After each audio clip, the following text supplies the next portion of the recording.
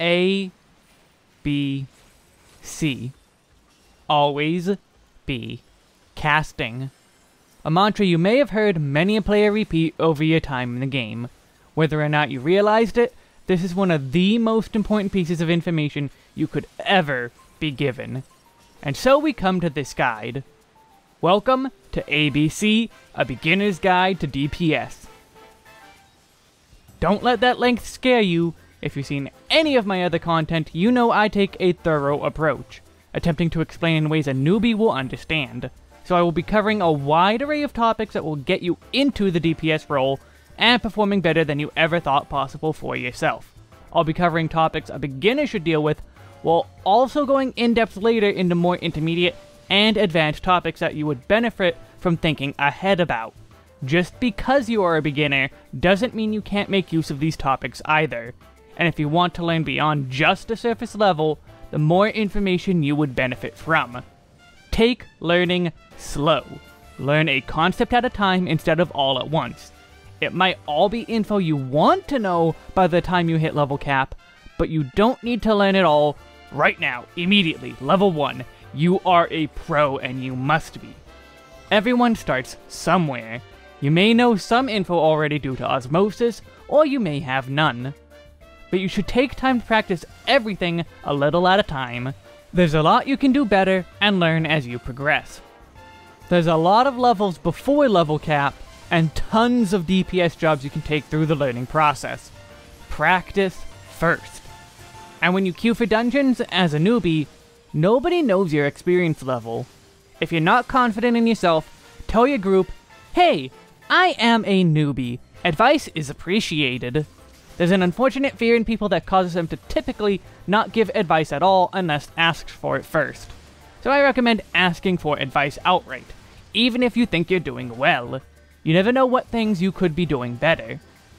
Make heavy use of the chapter select for traversing through subtopics you already understand and such, but you never know if you might learn something new when you watch it.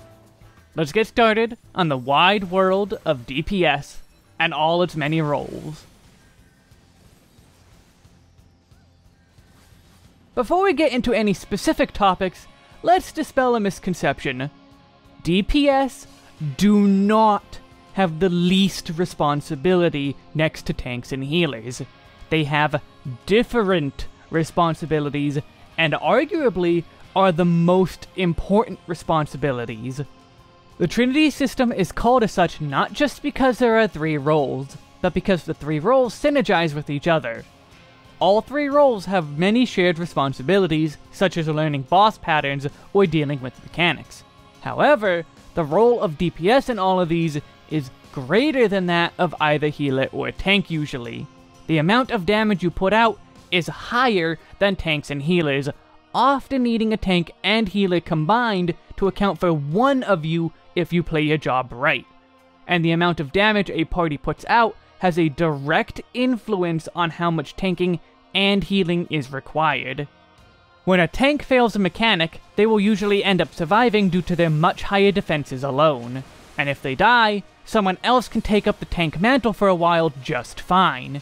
Even tank busters outside of higher end duties can be taken by a DPS safely on the average. Healers need to survive the failed mechanic, but they can just easily heal themselves up, no problem. If they do die, if you have some mage jobs at higher levels, they can just raise the healer. And in the harder content, there is 2 healers, meaning both would need to die to cause any real issues. DPS, meanwhile, do not have these capabilities. If you fail a mechanic and live, you need to wait for the healer to heal you. Your second wind or any of the other abilities aren't going to be enough alone. On top of failing a mechanic and taking a big hit, even if you live, you often end up with a debuff. You either get a vulnerability up, which makes you take more damage, a damage down, which makes you do less damage, or both. Vulnerability stacks can typically be easily healed through as long as you're not collecting them to have 4 or 5. Damage downs don't mean too much to tanks and healers because their damage, while still important, is less important than the damage of a DPS. DPS, meanwhile, their role is literally called DPS, damage per second. That is your main extreme power, and damage downs make your main use much less effective. Side note, if you want a dictionary of terms to learn for the game, there's a card in the top right that has a video on it. Tanking and healing is about minimizing how much you have to do. You use cooldowns at very specific points to minimize how much you need. DPS, meanwhile, is about doing as much as you possibly can, because your main point is DPS. And if you die, there's a raising penalty. 25% less damage for about 2 minutes. That is a lot of damage. If you die a second time, you have 50% less damage for 2 minutes. And at that point, your damage is as low as a tank's or even lower to be a healer's DPS. This makes it harder to heal as a healer too, but your goal as a healer is to heal as little as possible. 50% less effective healing means you must do twice the healing, but if you only needed 1 heal, you only need 2 heals now. DPS losing 50% of their namesake is way worse. Meanwhile, your rotations are far more complex. A healer can basically mash their DPS buttons at random and put out enough damage for a healer. Tanks have to do a little more, but generally don't have insanely complex rotations, but they can get slightly complex. And DPS run the gambit from pretty simple to extremely complex rotations to put out good damage. Not even top 1% player damage, just generally good damage. There's a lot more rules in place for how you want to set things up or treat a DPS rotation. Almost all of your buttons are about DPSing, with a few others we'll talk about later, and each one plays very differently to the next one next to it. I'll never whine and say healers and tanks are super homogenized, because even when they were more unique, quote-unquote, they all still played relatively the same, at least when compared to how much DPS all differ between each other. Even within a sub-role, melee, ranged, and mage, the jobs play very differently. Dragoon is a slow job, while all the other melees bank on speed, but those 3 speed jobs get their speed in different ways, etc. I can go on and on. You ever see a tank solo a boss over 20 minutes? Which, don't do that by the way, please. If it's gonna take that long, don't bother soloing. Anyway, why does that same boss only take 5 minutes when you have living DPS? More complex, but still not high-end bosses? They won't do less mechanics just because your DPS are on the floor. They will do more mechanics. The same mechanics, but now you have to do it with less people, and good luck if it's some kind of hard-hitting stack marker. Plus, more mechanics because the fight takes longer. Big trash pulls tanks do are only reasonable in most dungeons due to the power the DPS have to make it a short fight. This also ignores DPS checks too. Most casual content has very easy DPS checks, if ever, but they are sometimes there. Then in harder and harder content, the DPS checks get tighter. DPS checks are a real thing that exists sometimes. It isn't just checks for healing and tanking. Bottom line, if you're of the idea that DPS are a dime a dozen, a shockingly common attitude I've seen over the years, you've not seen a good DPS. And that may even include your own DPS. And maybe it's time for some self-reflection. Just because there's no good in-game way to see who is doing good DPS, doesn't mean there isn't a difference. And on top of not being able to tell if a DPS is good or not, it's very easy to tell if a tank or healer is bad. That's why people think the role is so much harder, because it's much more obvious. Here's me tanking a boss without the tank. I even took the tank buster and lived. Here's me, a friend, and some random we picked up in Party Finder on Dancer doing the same dungeon without a healer entirely. If DPS is so replaceable in most content, well, you tanks and healers are just as replaceable, because not only did we clear the dungeon without a healer, we did it faster than the run with a healer. Meanwhile, the Dragoon in that run kept insisting that it was impossible to do without a healer. A run can be completed without a tank. A run can be completed without a healer. And runs can be completed without DPS. And if you somehow manage to do it without DPS, the run will be 2 to 4 times longer than if you had DPS. Meanwhile, a run without a healer, or a run without a tank, doesn't see all that much difference compared to runs without DPS. That's the difference tank and healer elitists cannot see. They can't even see past their own giant ego to see they're just as replaceable as DPS. You're all equals, and it's about time everyone started acting that way. And if you're still going to claim healers are so important, then what is this? And why does the healer not need to heal you because you won't stop using it? This was maybe a bit much of a rant, but let's be real, DPS aren't unimportant plebs. Every role can play at different levels of contribution. Low DPS contribution often lowers the contribution of everyone else at the same time. And at the same time, don't let it go to your head. You might not be a worthless pleb, but you're not god of the group either. If the tank is learning and isn't comfortable with doing big pulls, you're a jerk for pulling for them, and I hope you end up in more day in jail. They may even be purposefully pulling less because the healer is new and don't want to push them. Maybe they queued together. If you want more mobs to fight, ask. Communication is a good thing, and you're all equals. On top of that, you don't decide pull size. And this time I mean the reverse. You can ask the tank to pull more, but you have no reason to decide that they should pull less enemies. There is literally no reason for you to want less enemies. You do not benefit from less enemies. The people who say the tank needs to pull less as a DPS, you have to be joking. That's the one place where you should not speak up.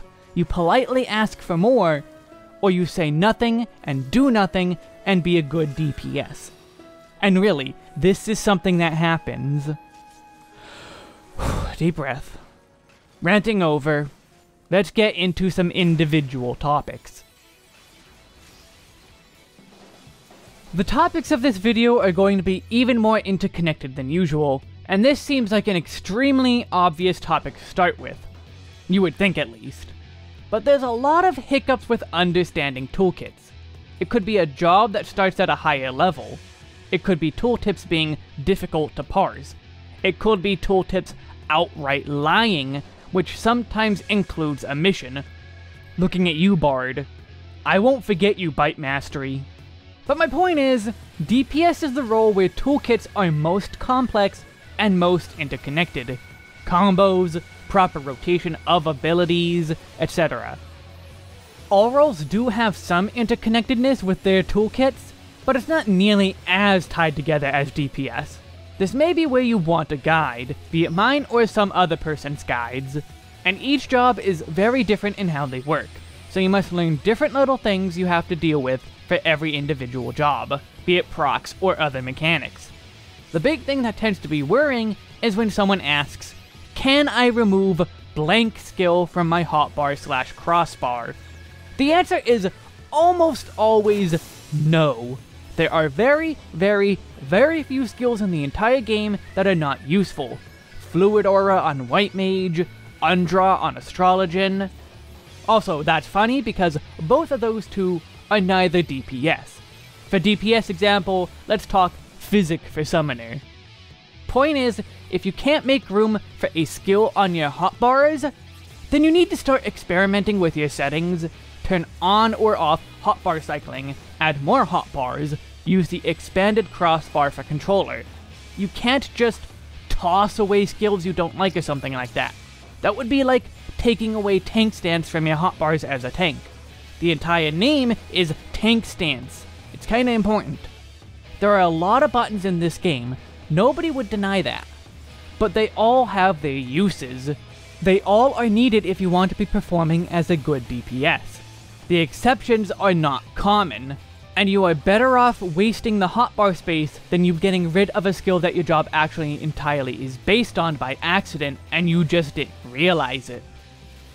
Short section, but it's something I felt needed to be emphasized. It's a comment I got a lot since I started making my guides. And the answer is almost always on DPS job guides, so it needed to be said.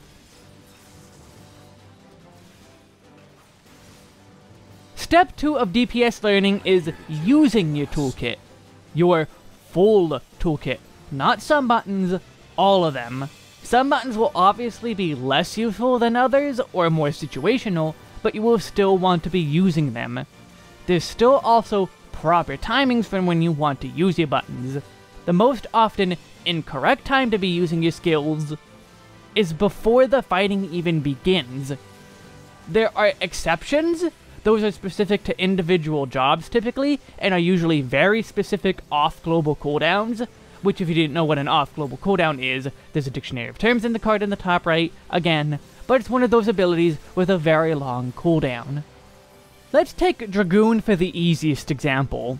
Blood of the Dragon is becoming passive with Endwalker because of how it works right now. You can turn it on basically at any point and be fine and never touch the button again mid-fighting. Before the fighting begins is the ideal time to actually use it. There's a time limit for how long we keep the buff up, but if you're playing the job right, at higher levels, the timer is all but infinite. Bullshit. All the rest of our buffs, we do not want to be using before the fight begins. Lance Charge, Dragon Sight, and Battle Litany only get used once the fight begins as laid out in most openers. There is no way to extend the timer once they are up, so if you want to be making full use of the full buff timer, you have to use it after the fighting begins. This is imperative for a number of reasons. First off, the cooldowns are long, as I said. Several minutes to use them again. The amount of time you get to use them is limited. If you use them before the fight begins, the already limited timer is ticking down while you're not doing any damage. Secondly, the win is most important due to buffs being multiplicative. That is to say, the more buffs you use at the same time, the stronger they make each other. And the more time you're spending attacking while buffs are up, means you better make use of those multiplicative bonuses. And finally, there's the fact that your teammates are also putting up buffs. Some buffs are not even available to be used until a fight begins. So timing your buffs with those buffs further boosts everyone's damage if there's something that buffs everyone. Or, speaking as Dragoon, Disembowel doesn't get put up until at least the second attack of a fight. So, timing things too early could lose you a bunch of damage. And so could timing things too late. If you try to use skills at the end of a fight, most of the timer will be wasted. If enemies are about to die, hold your big abilities with long cooldowns. Unless, of course, it's the end of the entire duty. If there's no more fights after this one, you may as well just dump it all. Ultimately, though, the worst thing you could do is just not use your abilities at all. Ignoring parts of your toolkit is entirely wasteful, and it's something people do far too often in trash mobs. And I don't mean just your AoE skills. AoE skills are nice and good, and you should use them, but I mean everything else as well. Your big buffs and such, use them during trash. Trash mobs are far more dangerous than boss fights when it comes to survival, especially if the tank is pulling a lot of enemies. The tank is in far more danger than the bosses will ever put them in. Don't bother holding all your abilities, use them to take down trash as quick as you can. It doesn't matter if the bosses die fast, because you saved your big attacks, because the journey there was filled with very slow fights and potentially even party wipes. But also I mentioned AoE, Area of Effect Attacks. Use them please, for the love of Railger, use them please! I've gotten so many DPS players who just don't use their AoE abilities at all. That low potency on them, that's not the total potency of the ability. That's what damage every enemy gets hit by. 130 potency on 10 enemies is 1300 potency total across the entire attack. This is extremely important when the tank is pulling a lot of enemies. You might as well not even be there if you're using single target attacks. You'll be putting out so little damage compared to what you should be doing, but you don't even need this many enemies for your AoE to become effective. The barrier to entry for AoE to become stronger than single target attacks for most jobs is 3 enemies. Most pulls in the game will be at least 3 enemies. No matter what your tank does, even if they insist on single pulls because of bad gear or being new or any other reason, you can likely be using your AoE. Unless you're Black Mage, then ha! Black Mage AoE. Point is, you can very easily be making use of AoE toolkits in party content. This isn't a piece you could just ignore. Well, unless you want to be a bad DPS, then ignore it away. Yes, I'm talking about you, Hall of the Novice guy who says not to use AoE. Openers are to say how you open a boss fight, and are the best way to apply your toolkit to actual fighting. Trash mobs in AoE do not typically have openers made for them because of being much more of a free-form situation. Put up any buffs you have, spam your AoE skills that you have, weave in any other attacking skills.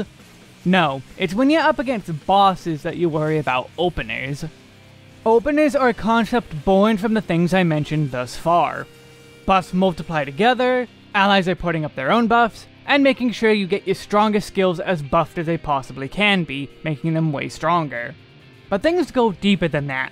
I'm not going to get into it besides mentioning it, but openers can change based on what pacing each fight has, your skill or spell speed, and even party composition. That's mostly getting into min-max level of DPS, but I wanted to mention it as a show of just how important having a proper opener can be.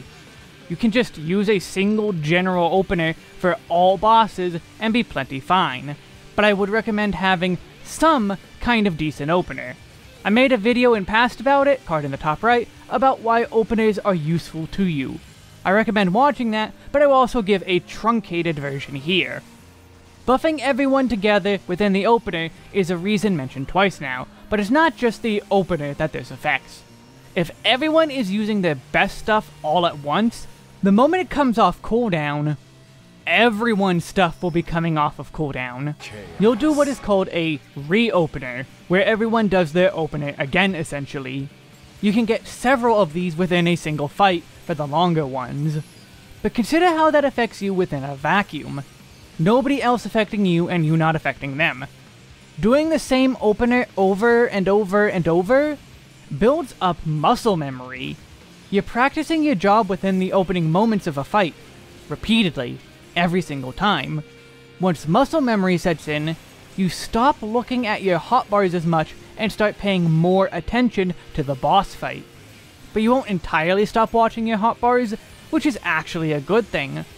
Muscle memory can turn into mental memory.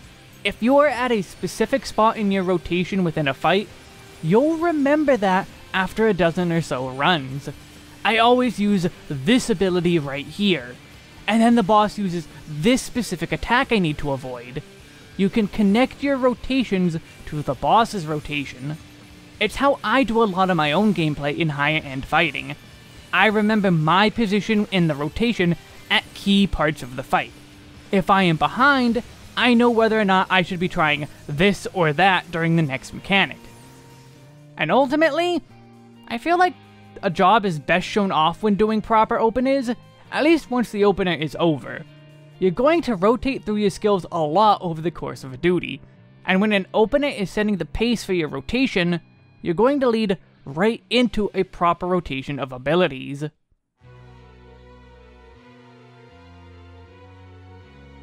Being a greedy DPS can be a good thing.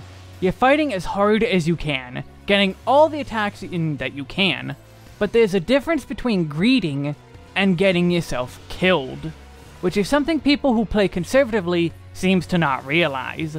Some people really seem to believe that if you don't get out of an AoE immediately, you will die guaranteed. There's a gradient between playing way too safe and way too clumsily. Keeping uptime on the boss is a good thing. Maximizing your uptime, even better. Greed tends to be used when the player fails to get out of an attack, but there's a fine line between greeting an attack that kills you and being greedy with your play. To put it simply, don't get yourself killed. A dead DPS does 0 damage. It's not worth it in the end if you die, but you don't need to panic the moment any part of the ground turns orange. Find the balance between running away instantly and learning when or where it is safe. Again, uptime is not greed. It needs to be emphasized. How much you can fit in also depends on what fight you are doing. Some fights you can afford to play greedier, while others you should play safer. It comes with practice and becoming more comfortable with your job. It becomes something you could just feel as you play and learn new fights. Play safe if you want to start, but you should learn how to not run away instantly. Now, avoiding damage is still all well and good, not dying, but not all damage needs to be extremely avoided at all costs. In a lot of fights, there will be mechanics that put AoE markers on players and follow them, but not all players will get it. If you don't have an AoE marker, but the person standing next to you does, neither of you should move. AoE healing will go out regardless of if you take damage, because a bunch of other people did take damage. I outline a bunch of similar things like this in my Mechanics Beyond Memorization video. The boss doing something doesn't mean run away, panic, but not at the disco because Eorzea doesn't have those! This especially applies to melee players. You don't need to book it away unless it is higher end content. And even then, you can just spread out. Look at all my footage, I'm holding my ground at all times unless I'm a ranged job.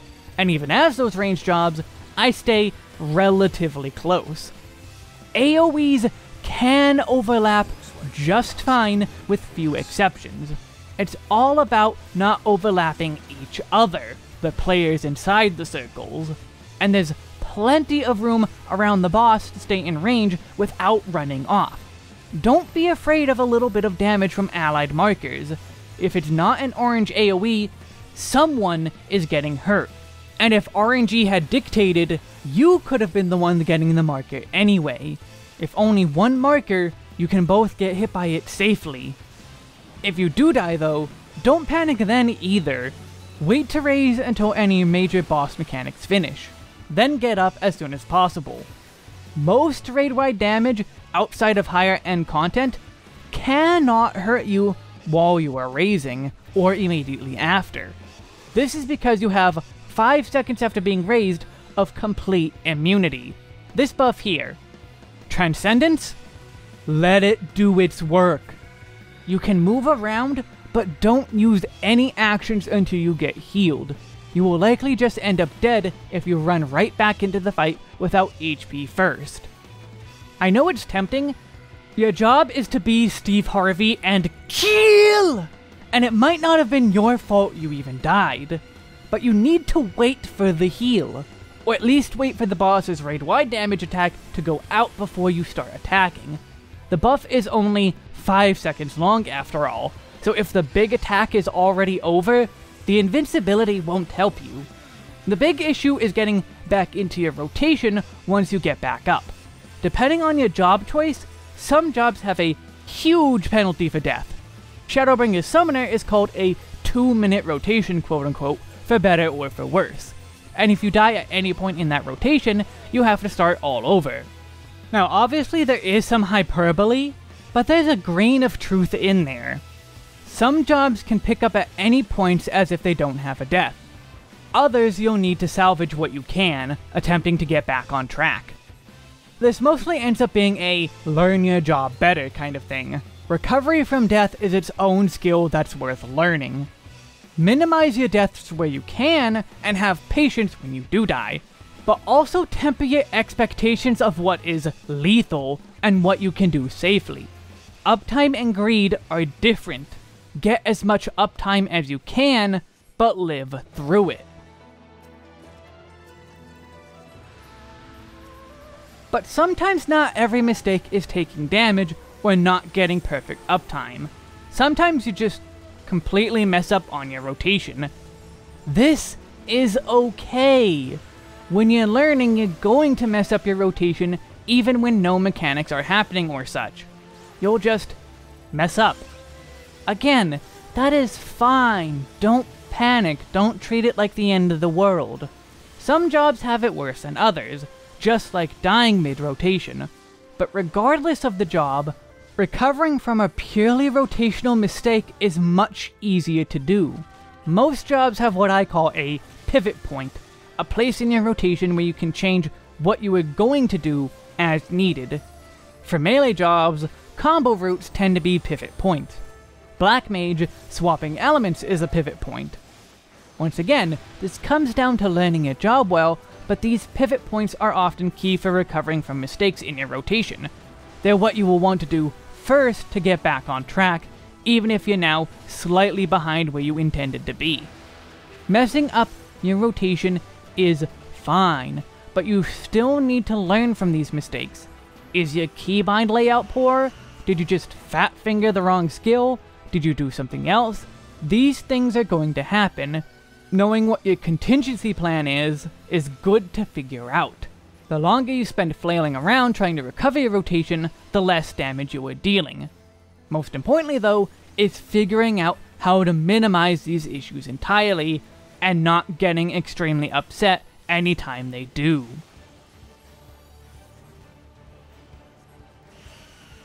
Practicing on striking dummies is extremely underrated.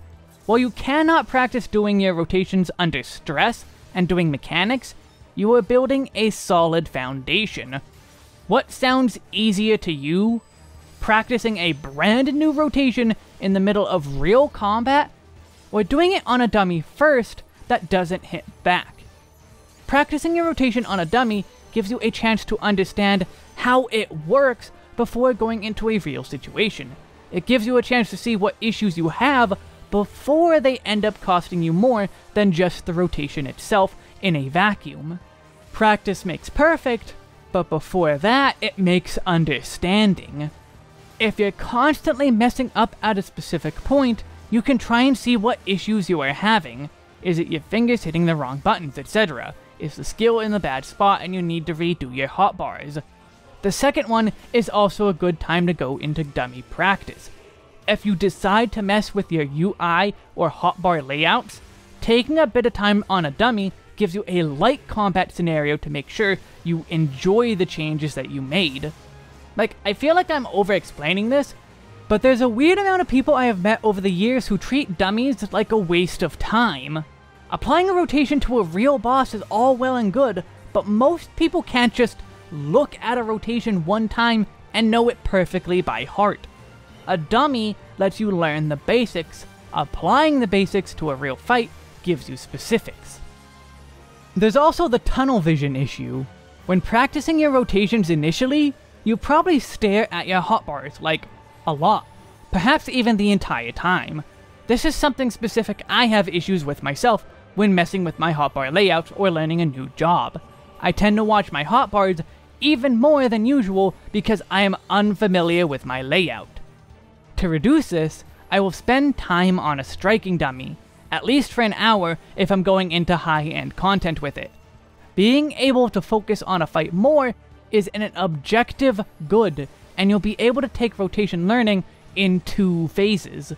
The safe dummy learning to get your eyes off the hotbar the entire time, or at least most of the time, then some slight watching while you iron out the kinks mid-combat.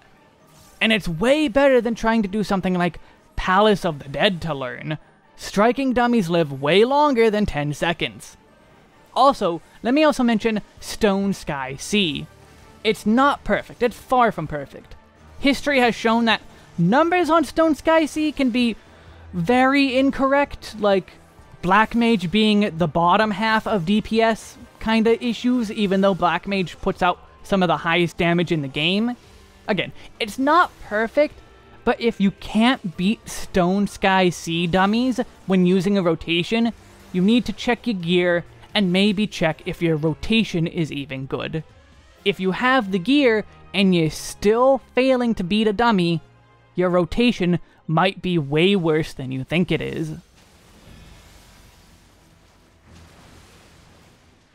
Something you should also potentially try practicing is using defensive abilities while fighting a dummy. They won't have any effect, but you'll get used to using them mid-fight that way. And I don't just mean like Third Eye on Samurai, I mean stuff like Feint, or Addle, or Tactician / Troubadour / Shield Zamba. There's a major lack of players using their defensive abilities in general. They're way more helpful than you might be giving them credit for, especially the non-Feint abilities, but even Feint has plenty of uses. A lot of dungeon tank busters are physical based. Every boss in the Katana Ravel has physical tank busters, for example. Plus, come Endwalker, Feint will start reducing magical damage too, so big raid-wide damage will be able to be reduced by your Feint usages as well. Addle from the mages will still be better for that goal, but every little bit of reduced damage can help the healer out, especially for the ones that hit very hard. Even in dungeons, the strongest raid-wides can do around half the HP of a player. Even a little less damage there can make things safer. This is especially true for if you start taking avoidable damage. Avoidable damage is usually non-lethal by itself in lower end content, but it still puts you in a much more dangerous situation and gives you vulnerability stacks, meaning you take more damage. Attacks doing 5 or 10% more damage to you is at least partially negated when you're reducing the damage by 5 or 10% in turn. Or when the tank is in that situation. Tank busters are already the sole scary thing for tanks to deal with in boss fights, and do a lot of damage to them. If they stood in an AoE by accident, your enemy debuffs could make their survival just a little more assured. Obviously, your tank and healer can easily handle it without your help in lower end content, but if you want to get into the harder content, every little bit of damage reduction helps, and even in that lower level content. Further, you don't need to make the healer do all the healing, and I don't mean Physic and Vakir. Stop it. Bad mages, go to your room and turn on the baby monitor. No, I mean Second Wind and Bloodbath. These are off globals you can weave into your rotation just fine. If you take avoidable damage, pop a Second Wind. If it was a lot of damage, pop Bloodbath as well. As the kind of player I am, I will often take some dungeon damage on purpose, because I can just heal myself back up with these skills. I would not recommend doing it yourself, but it goes to show how useful and how strong these skills are, and how you can break the rules with them a little bit if you're a good enough player. I want to backtrack to you ranged players though. You guys have no excuse to not be using your defensive utility. It affects both magic and physical damage. It affects the entire party within range. It lasts longer than either Feint or Addle. And it's not useful for just boss fights. It's actually more useful in trash packs in dungeons. I already told you how about trash is more dangerous than bosses. Addle and Feint only apply to a single enemy unless Endwalker suddenly makes them AoE abilities. The ranged defensive buffs all affect everyone nearby, which should be the whole party, but in this case, the important part is affecting the tank, which means all enemies will do less damage.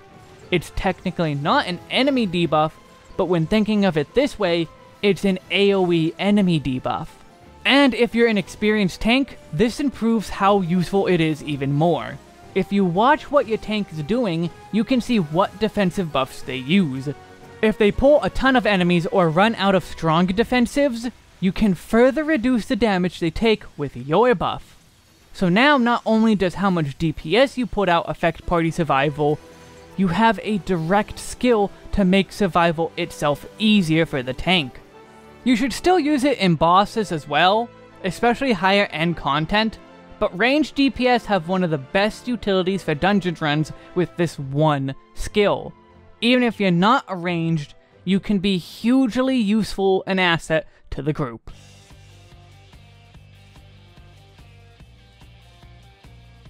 A party includes tanks, healers, and you as a DPS.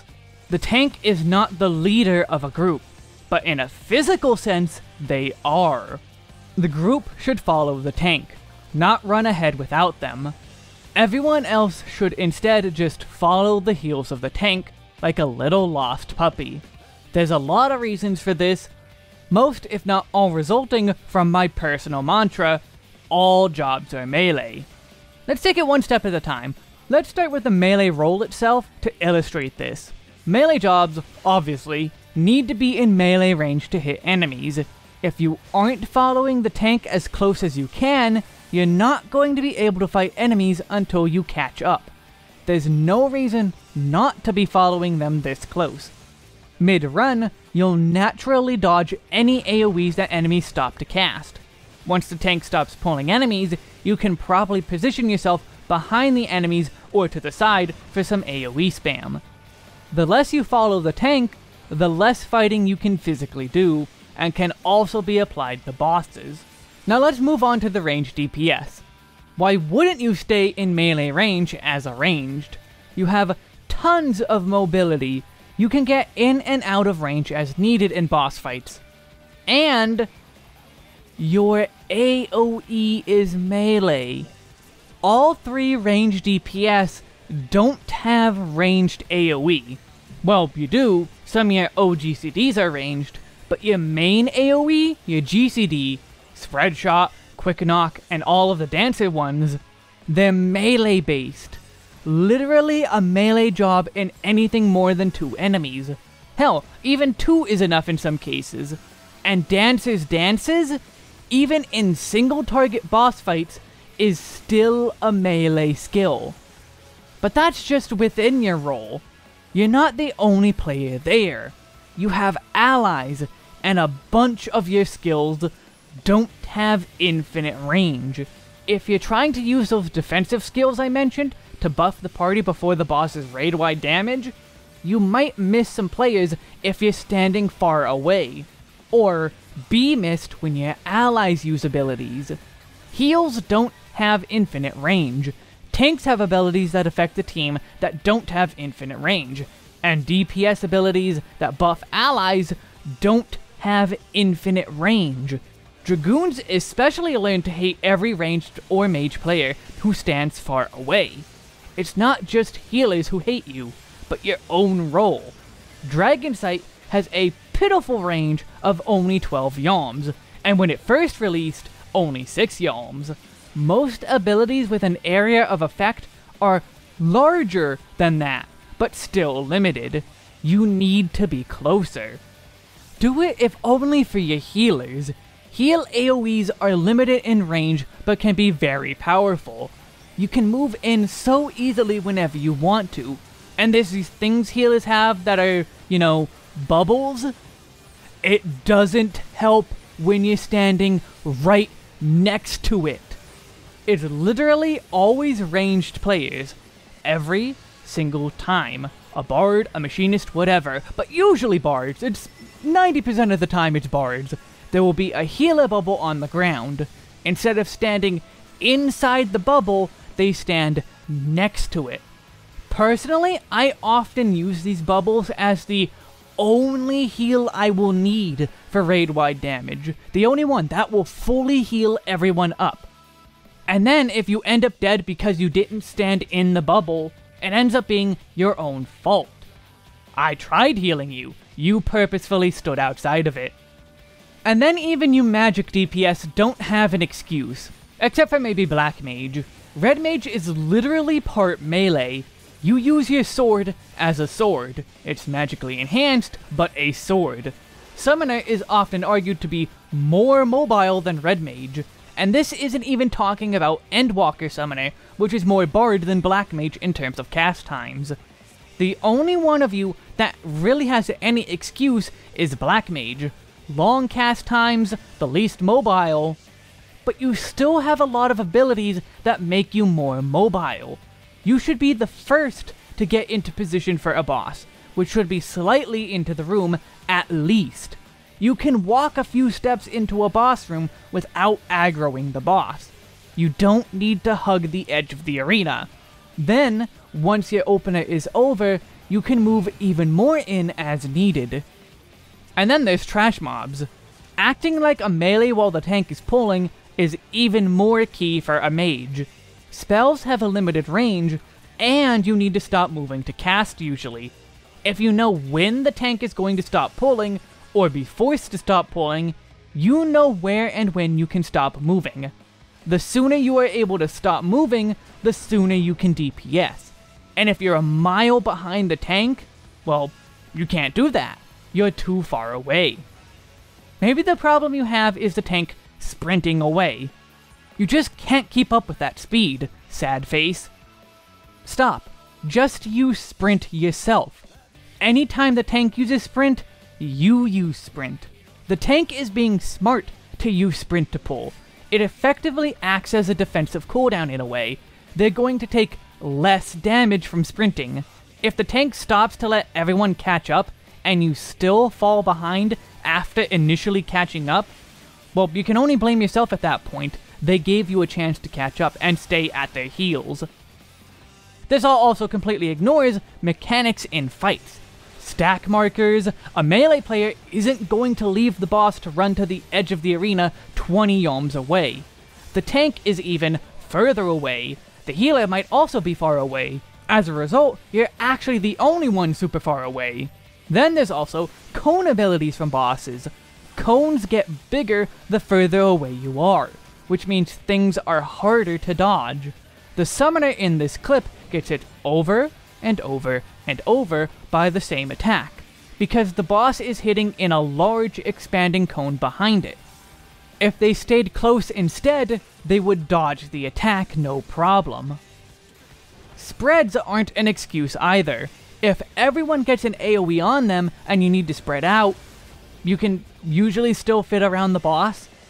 There's only 4 of you in a dungeon. You can fit one to the north, south, east, and west of the boss. And this is one of the most common things Savage raiding ends up having you do with 8 people. Spreading out around the boss, but you're all still in melee range, roughly. Often these spreads are paired with stack mechanics, where everyone has to run in after the spread. You can't be far away or you miss the stack, or the heals needed to survive. You don't need to be eating the boss's leg. You don't need to even be actually in melee range. You can be a little bit back still, but you should still be close enough for the many reasons listed.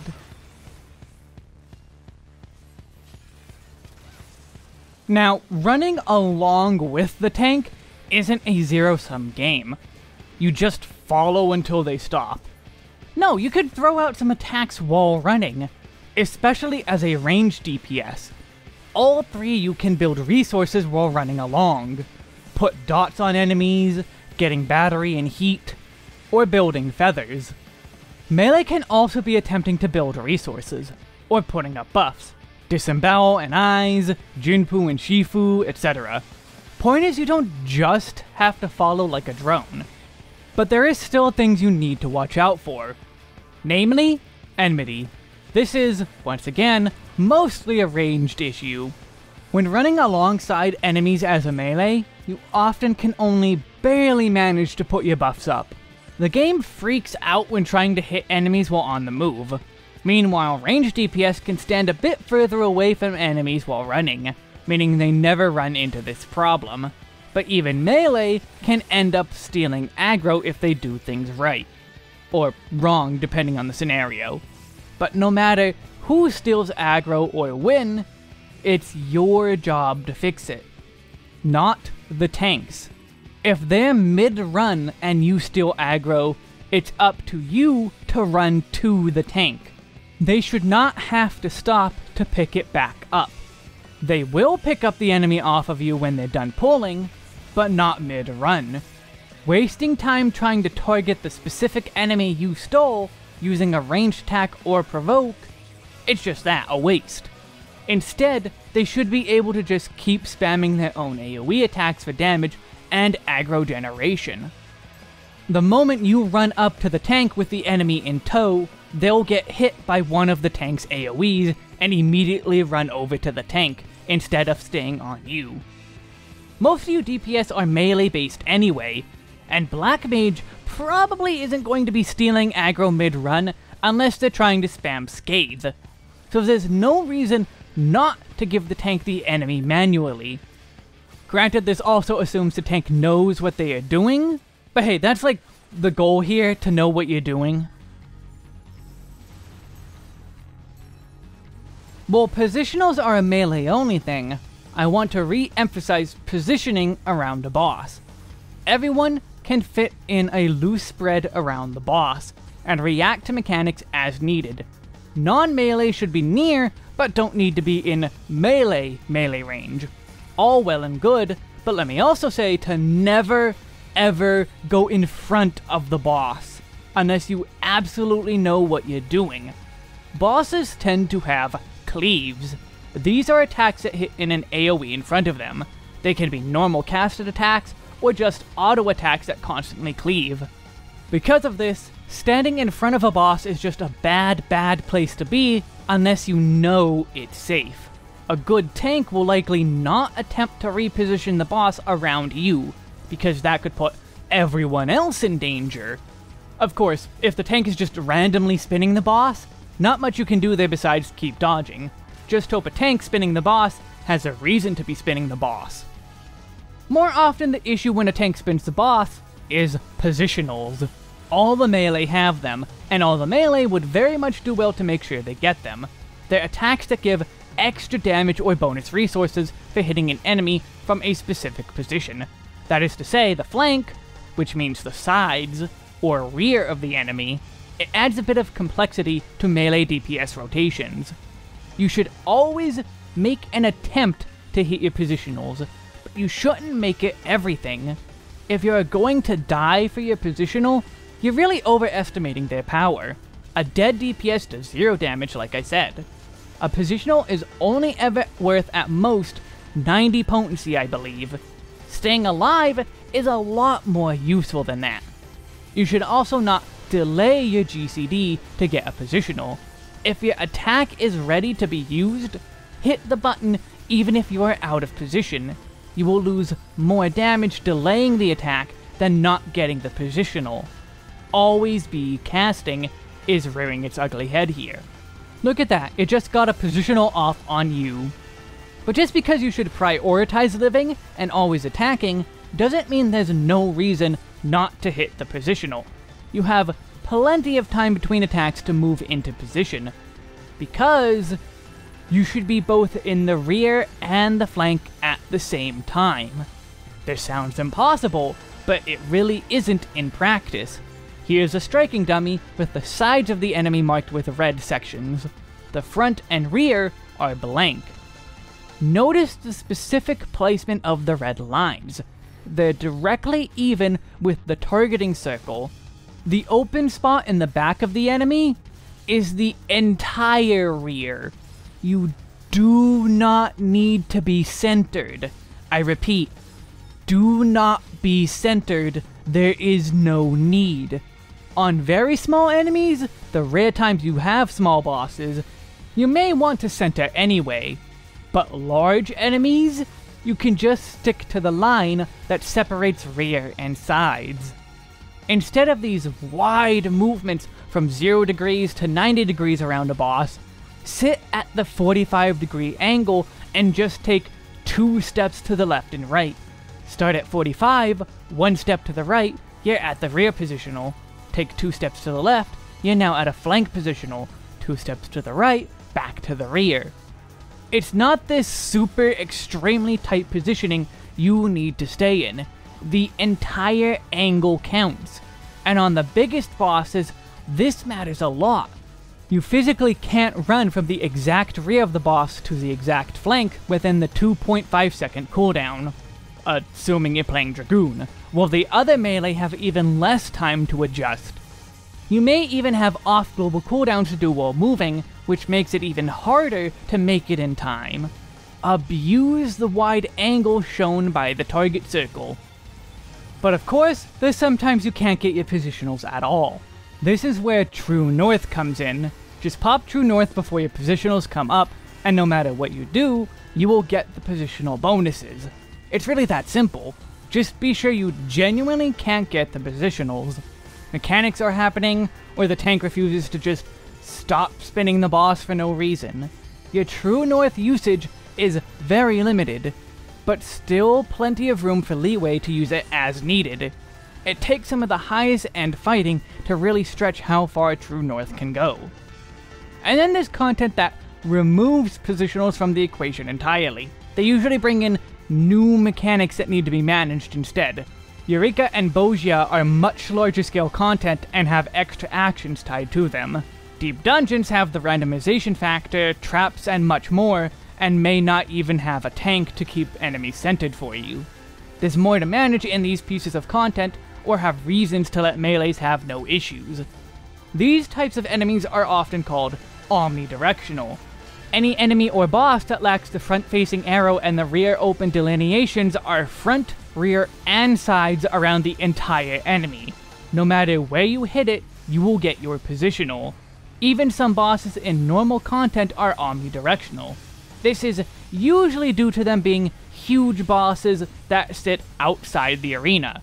If you tried to get to the rear, you'd be 20 moms off the arena's edge. But yeah, both positioning and positionals are extremely important. Stay behind the boss, loosely grouped together. Melees move back and forth as needed. Oh, and a tip for when there's two of you melee players: one of you take the left side, the other takes the right side. You wouldn't believe how many times I see melees all trying to share one spot in the boss when bosses have two flanks. Ranged and mage limit breaks are better than melee limit breaks, because AoE is better when used in AoE situations than a single target attack in a single target situation. Oh, okay, I'll say more on it, but I mean, genuinely, that's all you need to say on the matter for most limit breaking. Even in many trial and raid scenarios, you can use ranged and mage limit breaks to better effect than melee limit break. But I'll get back to that situation in a moment. Let's start with dungeons. The big reason why people need to shut up when they say to let the melee use the limit break. In dungeons, tanks will be pulling many enemies at once. Let's just say it takes 3 enemies for a ranged limit break 1 to be better than a melee limit break 1. Let's just say it's 3, like most AoE attacks. Actual power levels don't matter. The tank pulled 6 enemies, or 9, or even a full 12 enemies that you could hit with limit break, versus 1 enemy you can hit with melee limit break. And yet, for some weird reason, there are people out there who will get angry if the ranged or mage rightfully use the limit break instead of melee. Now, if the mage is using limit break on a boss, one single target, sure, that's kind of a waste. You would probably even do more damage without the limit break as a mage. There are situations where even melee limit break 1 is too weak to beat normal attacking. Burst phases, for example. But if the mage is using limit break on 10 enemies at once, who are you to complain? The biggest problem with melee limit break is that a lot of people are also afraid of quote-unquote wasting it. If they use the limit break and everyone dies, you don't get it back. But wipes aren't as common as wins in most cases I have seen. Remember, we're talking dungeons at the moment. 4 players, relatively easier content. This fear causes them to hold on to limit break and only use it when the boss will die anyway. On final bosses, the context is different. If DPS is low and a boss lives for a while, you may end up gaining Limit Break 2. Limit Break 2 is much stronger and very much worth aiming for even if you aren't afraid of wasting it, quote unquote. However, the stronger your group is, the less Limit Break you will generate on the average, which means your average group probably won't see Limit Break 2 in most dungeons, meaning any and all attempts to save Limit Break to get that Limit Break 2, melee Limit Break 2, would still be weaker than Mage Limit Break 1 on 10 enemies. That's the real waste here. There are even a good number of trials and raids where Mage and Ranged Limit Break is the better option. A5S, Chair Extreme, it gets used in Leviathan. Many more too. Trials and raids have ad phases and such. It's not just all relegated to melee. Just usually it's relegated to melee. But even then, it's not a melee's ability to use most of the time. This is because of how most players handle trials and raids, especially newer ones people aren't experienced with. Limit Break belongs to the healers. Trials and raids unlock Limit Break 3, which is the ultimate Limit Break and is insanely powerful. For healers, it's a full party raise and full heal. This is basically one of the only emergency buttons healers truly have. When you get Limit Break 3 as a melee, you just don't use it until the boss is nearly dead. Now, almost depends on the fight. In some fights, a boss will have only one very scary mechanic, and if everyone is alive after that scary mechanic, you just Limit Break and go on your day.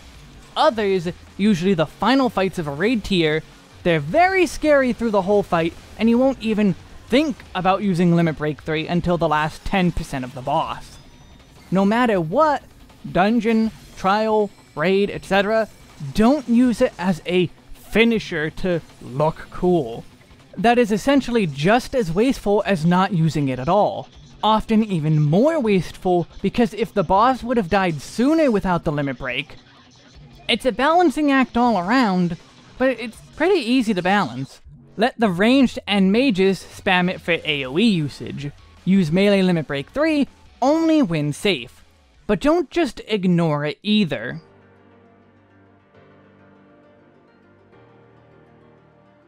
I wanted to quickly re-emphasize the idea of how your actions affect the other roles and how they play, and vice versa.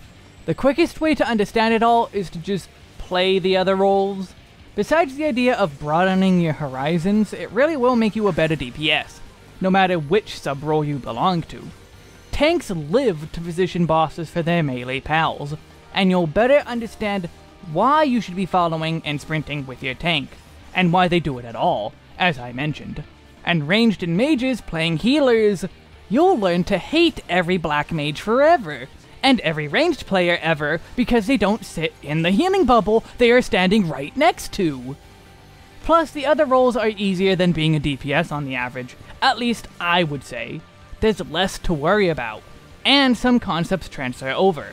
And ultimately, it's easy to see how your actions affect the other roles, as the other roles. I've tried to explain these concepts to people in dungeons and they just don't get it. So at points where it seems like I'm over-explaining, it's due to experience telling me that the over-explanation is how much you need to explain them at minimum. It's always going to be people who make mistakes, or play incorrectly by accident, or even on purpose. People who make your life harder by accident.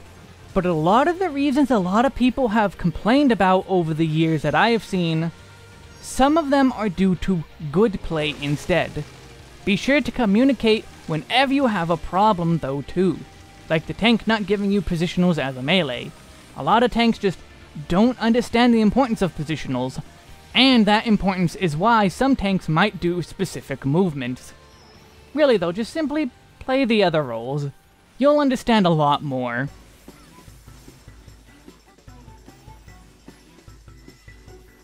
Let's talk about a bunch of random things quickly. Some of the previous topics were short, but needed their own topics for their importance. All of this is still important, but too short for a dedicated topic, or just under the importance for me to make it a full topic. commenters really wanted me to make sure to emphasize the useful of dots or damages over time. If you have dots on your job, mostly barred now, make sure you are using them. Dots are calculated as such. Timer divided by 3, then multiplied by the potency of the dot. These are way stronger than your other skills when you add the damage all up. Speaking of tools though, make use of your roll actions besides the healing and defensive ones. Stuns are useful at points, and more importantly is the ranged roll action that allows you to interrupt the enemy, head graze. Whenever you see an enemy with this flashing cast bar, you are seeing an attack that can be interrupted. Every single attack with this pulsing bar can be interrupted. Later on it becomes extremely important to do this. Your tanks will have the ability to stop these too, but you can too, and you really should. To help you facilitate this, you may want to buck up your UI. A good, comfortable UI layout is way more useful than you might expect, even as a DPS. Being able to see your buffs, a good spot for your job gauge to keep an eye on resources and timers, being able to see enemy cast bars, maybe see party buffs on the party list being a bit bigger. You have a lot of options to mess with. Find a layout that works for you. Speaking of layouts though, your hotbar and crossbar layouts is its own issue. Jobs have a lot of buttons, as I said, and almost every button is useful. Very few are not useful, and throwing them around the hotbars randomly is not going to be comfortable. You need to try out different layouts for your skills. Mess with your keybinds as much as you need to. Just make sure your hands are comfortable when doing rotations. There are high skill players on every control scheme. You just need to find the layout that best fits you. And you can only find it with a bit of experimenting. On a similar note to control scheme is Legacy versus Standard. The easiest way to tell the difference is to hold down the S key and swap back and forth. Personally, Legacy and replacing turn left and right with strafe left and right is the ideal way to play a melee job, but others do not use that setup. Figure what works for you, perhaps do some experimenting with this. And of course, Controller Legacy versus Standard has its own set of differences unique to that control scheme. Switching gears, let's talk about those gears. Equipment gear. You might be just a DPS, and skill trumps all gearing you could do, but gear is still important. Potentially the least important for DPS next to the other two roles, but that does not mean it's unimportant for you. Least is doing a lot of legwork here. The game gives you plenty of gear. Make sure you're using it and make sure it's gear for your role. In A Realm Reborn, this gear that you could be wearing that isn't good for you. Looking at you, recommended gear button. Stop it. Let's also talk about a couple of healer and healing based topics. If a healer doesn't heal you completely to max HP instantly, this is fine. Stop yelling at your healer if you're not max HP constantly. You don't need to be at max HP. And if you never died, they did their job. If they do let you die, don't use it as an excuse to yell at them either. Communicate instead, especially when often it was your fault you died, as we established, because you refused to stand in the healer bubble or you stood really far away. It's not always their fault. Each of the healers has some form of bubble that heals, at least in Shadowbringers. Asylum, Earthly Star, Sacred Soil, all these are useful skills. All of them. They make you live longer. All of these. Look, I talked about this already, but this really is something that happens way too often, whether I'm the one healing or not. Stand in the damn healer bubble. Maybe you have player effects turned off? Well, you shouldn't. You can turn off effects for non-party members, but if you're never seeing healer bubbles, maybe you should turn back on your healer effects. God damn it, bards! As for you mages, this is a special message to you. Black mages, move closer. You're otherwise alright. Use Mana Ward and you're even better. Summoners, stop using Physic. Low level, I understand why you thought it was a good idea, but you have a healer in group content. That's not you. And when you hit level 50, stop using it altogether. A 200 HP heal when you have thousands of HP is not useful. There's a non-zero number of you who do not get this. As for you Vered Vermages, Verstop Vercuring Verplease, Vertrust your healer to heal your group. If they are struggling and show it, sure, go ahead and Verhelp. But if nobody is Verdying, you have no reason to use Vercure in party content. Further, you're just as Verbad as bards. You are a very mobile Vermage. You have a melee attack, and yet you all seem to Verstand right outside of healing bubbles. If you are so worried about the group's HP, maybe care enough to Verstand in the bubble that the healer put down specifically to heal you. It'll do more than your Vercure ever will. Note, there is actually a good use for Vercure to prepare a dual cast, but you're not using it for the heal at that point. There's a difference. Conversely, Resurrection and Veraze are good skills to be using. A death is a lot more immediate a concern next to a little bit of missing HP. And depending on the context of the death, the healer might be a bit busy trying to keep everyone else alive before worrying about raising a dead party member. There's tons of ways for people to die without it being the healer's fault, while still being a situation that requires healer attention. Your mana is also likely maxed out at all times, since DPS mana management is basically non-existent. Even if you ignore Lucid Dreaming, your mana will be pretty good most of the time, but with Lucid Dreaming, you have tons of extra mana. The healer might be spending all of it to save the group after some kind of big mistake. That might not have even been their fault, as I said. Plus, Veraze in a dual cast is instant. Endwalker Summoner has Swiftcast still, but we may end up seeing Swiftcast used as a DPS skill more than ever. They also considered removing Resurrection from Summoner, so it may one day vanish entirely. Either way, just make sure the healer hasn't already raised when you go to do it yourself. Let me remind you all again, please use communication. Your chat box isn't just for show, it has a use. Some people might be giving you advice, like kill the ads, which also, by the way, ads, additional enemies in boss fights, kill them. I've seen many a wipe in trials and raids where everyone just ignores the extra enemies. That covers all the miscellaneous tips I wanted to cover, so let's get into the main meat of the video. That is, of course, A, B, C. Always be casting. You may have come into this guide not understanding what ABC actually means. Always be casting. The explanation for ABC is ABC. That really is all there is to it. What it says is exactly what it means. Always be casting. This is the most important tip that will take the most practice to get right. Anytime you could be attacking, you should be attacking. You should be looking to always have the opportunity to be attacking, no matter what situation you're put into. A major part of this can be learning where to position yourself for specific boss fights. That's not something just mages need to do, even if a true master of Black Mage must hone their positioning to pixel perfection. Everyone should be conscious of their positioning, and I don't just mean with staying close to the rest of the party.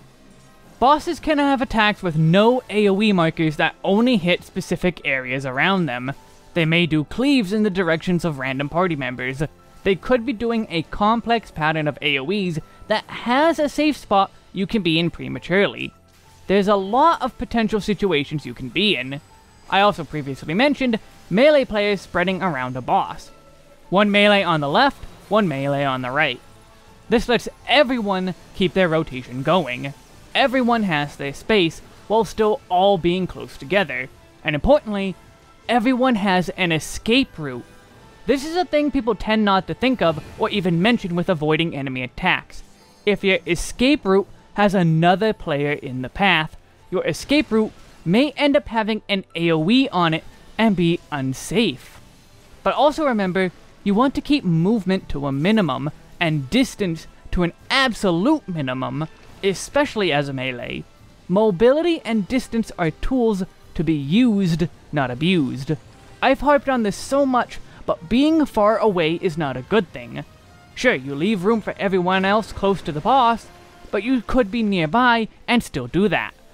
Ranged DPS can do this extremely easily as well. Move away when needed and move back in once it's safe. Even then though, you don't go out too far. Melee DPS are especially the ones who need to just stop using range at all. As we established, stay in melee range. Let the ranged and mages do the distance stuff. Running super far away from the boss, you're losing damage and making things more dangerous, not less. Spread out around the boss and keep attacking it. If you move far away enough that you can't keep doing your rotation, you probably went too far. Strafing is one of the best ways to achieve this. Strafe around the boss while dodging, and you'll lose no damage while still avoiding an attack. This will dodge almost all AoEs that target the player with markers on the ground. Just pivot around the boss and stop at the edge of the AoE marker. You don't need to be several miles away, just a little bit out, and only the center pixel of your hitbox matters. This especially applies to when enemies have AoEs around them. Okay, sure, some bosses have huge AoE markers that make you run far away, but there's also a lot of bosses that have AoE markers that aren't huge massive things you should run away from, like a scaredy baby being told to put that cookie down now. Go to any random striking dummy as a melee or tank. Get close, but not too close. Watch for the exact moment the skills on your hotbars lose the red X icon and start letting you use them. This is max melee range. Internalize this distance as best you can. You can't always sit at it at all times because auto attacks have a shorter range, but when a boss has an AoE around them, or gives everyone AoEs on the players to spread out, check max melee range first. This is the ultimate answer to needing distance as a melee to dodge, without losing your ability to ABC. Not your ranged attacks. Your ranged attacks don't break combos as a Endwalker, but that doesn't make them any better for your average play. There usually isn't enough time to use a ranged attack, even when dodging some of the larger AoEs. If you did have time, you probably left too early. Even when you need to step out, you don't need to step out for long. The game works on a 3/4 rule essentially.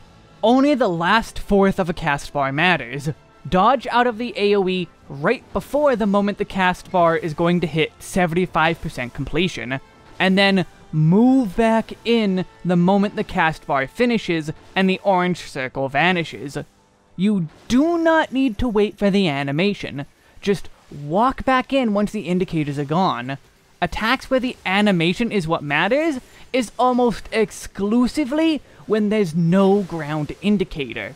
The only indicator otherwise is the cast bar, and those can lead to cast only or animation only. So your time spent away from the enemy is very little in every situation. And even in the cases where you have to go far and there is theoretically time to use the ranged attack, gap closers, every melee has them. Ninja has the hardest one to use, I'd say, but you all have gap closers. The moment the orange marker disappears, hit the button. You are now in range of the boss and able to use a good attack instead. It could take practice to use some of the gap closers, Shikuchi especially like I said, but they're worth spending time learning how to use. And then there's also attacks that act as gap closers, like Dragoon's everything, Spine Shatter, Dragonfire Dive, or even Star Diver. You can learn where to delay one of these by a few seconds just to use the gap closing effects, but you also have to learn where not to hold them for too long. It's a balancing act, but one that once you've learned, can make you way more mobile than you already were. I'm gonna say it one last time. don't run away every single time even the tiniest marker or mechanic happens. It's probably the biggest mistake I see most melee players make. Keep your uptime on the boss. You have a lot more available than you think. And if you're still having trouble, still use sprint. It's not just a skill for moving outside of combat. You can use it in combat. And you can use it to dodge better. And you should. Dangerous last second dodges aren't last second if you're moving faster. This is especially good for those large AoEs you are so afraid of. You move out and back in at a much more blazing pace. Sprint is a utility to be used, not ignored like most people seem to. Let's take a moment to talk about something mostly unique to mages, but some other jobs do have casted skills. That is to say, let's talk about slide casting. Slide casting is abusing the fact that this is an MMO. Due to latency, there is a delay between when the game sees you moving locally and the server's understanding that you are moving. If you have 200 ping, that's 0.2 seconds of latency. So if you try to move when there's less than 0.2 seconds left in a cast, the cast will still complete. This is what slide casting is. The numbers aren't what is important. You can't check your ping in-game anyway, but the point is the higher your ping, the more you can slide cast. But even if you have little to no ping, you can still slide cast. There's some built-in tolerance, even if only a little bit of it. And the more you slide cast, the more you can move and cast, which means more casts in general, and more casts means higher DPS. Now this is something you guys taught me. There's a trick to learning how to slide cast. Take an emote, any emote, and put it on your hotbar somewhere. Maybe one of your extra bars so you don't hit it by accident.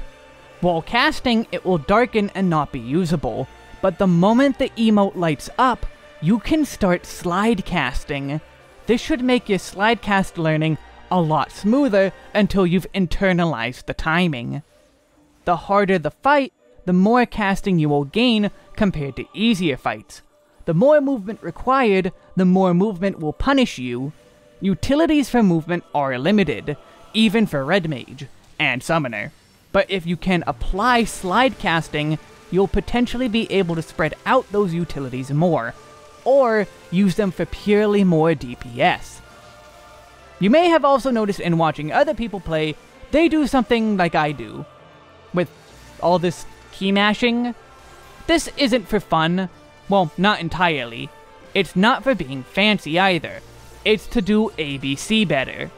I'd recommend saving yourself the pain and not actually mashing this much.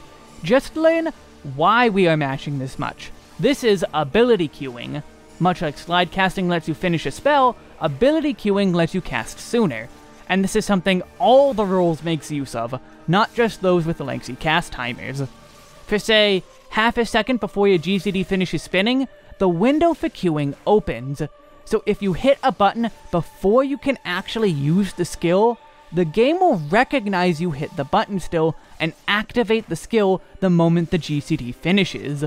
So while you don't need to mash the keys, you should learn to press the buttons earlier than you might think you need to. If you wait until only after the buttons light back up, you're losing a lot of time and a lot of damage. There's also the idea of weaving. Global cooldowns all share a 2.5 second cooldown. Cooldown abilities, offensive or defensive, are off global cooldowns. They do not cycle when using a GCD. So if you use an OGCD between GCDs, this is called weaving, and you can weave up to 2 times between global cooldowns. Consider there to be 2 weaving windows between every global. Each window can contain 1 skill. However, consider that the win of the button press matters a lot for weaving due to animations. So let's do a mini exercise. Take your global cooldown's recast timer. The base cooldown is 2.5 seconds. Cut this in half and we get 2 weaving windows of 1.25 seconds. However, let's split it in half again so we have 4 pieces. Each one is 0.62 seconds, and ignore the extra millisecond that's gone missing. Now, consider every weave to take up 1.5 windows. If you queue your skills up as soon as you can, hitting the keys the moment your GCD goes off, your 2 weaves will line up, say, like this. You still have that half a second of leeway at the end, but if you say, wait a window and then some before you use an ability, but still weave 2 skills back to back, the weaves extend beyond the window and clip into your global cooldown. This is why ability queuing and properly weaving is so important, despite seeming like some super advanced topic. The earlier you get practice on pressing buttons sooner than later, the better your rotations will come out. It adds up very quickly to making you perform better. Also keep in mind, some abilities take up more weaving time. For example, all of Dragoon's jumps. They all take up at least 3 windows, so you will always lose time if you try to use 2 weaves when one of them is a jump. And then there's Stardiver, which is yeah. The issue extends further for you casting players, mostly Black Mage, because you have little to no instant cast abilities. Your weaving windows are limited. Swift cast and triple cast in themselves need to be weaved, and most of your skills have cast times. You need to abuse procs and all of your instant cast skills. Otherwise, half of your weaving window, at least, will be taken up by your cast times. So while you need to weave a lot less on average, you need to focus a lot more on when you weave. It comes with the territory, and if only makes ability queuing all the more important, since you have less space time for the skills to fit in. Jobs with shorter GCDs than 2.5 also have less time for weaving. If your global cooldown is 2 seconds, well, you better have perfect weaving down. And stuff like Machinist's 1.5 second hypercharge GCD for Heat Blast, you can only single weave. Again, you don't need to be mashing like I tend to do, but do try and learn from my footage. It isn't just to be fancy or such, it's to make my damage come out stronger than ever.